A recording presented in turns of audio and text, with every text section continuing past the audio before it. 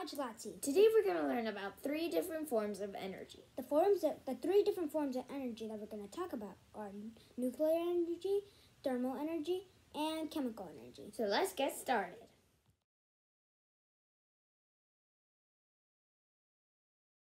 What is chemical energy exactly? Chemical energy is energy that is stored.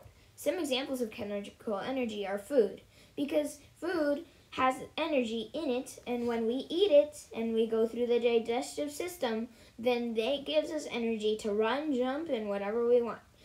Chemical energy is the most widely used type of energy in the world, as it is very, very important to humans.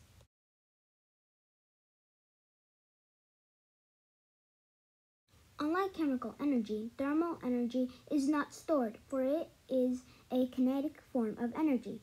This energy uses heat. Some examples of what this energy does are producing electricity, making steam, keeping us warm, and melt things like ice.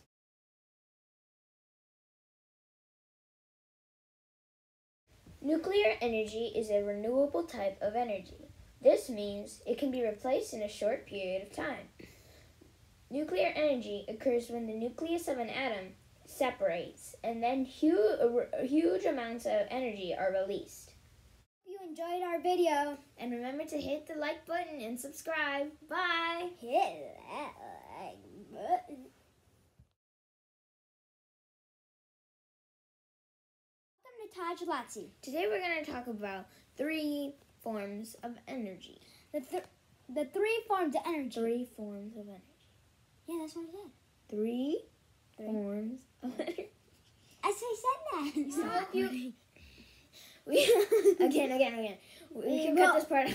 Okay. Bye. No, okay.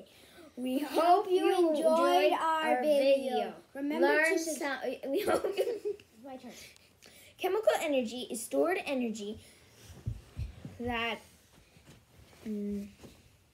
What does chemical energy do? It stores energy that can be reused in a short period of time. That's for no. No, you have to be on the same side. Okay. Ah! Okay, that was an accident. Okay, we can still cut this part out. Okay. Welcome to Taj Latsi. No, hey, wait. you're tickling me. Stop. I hit you accidentally, okay? Bye. Welcome. I said bye. Welcome.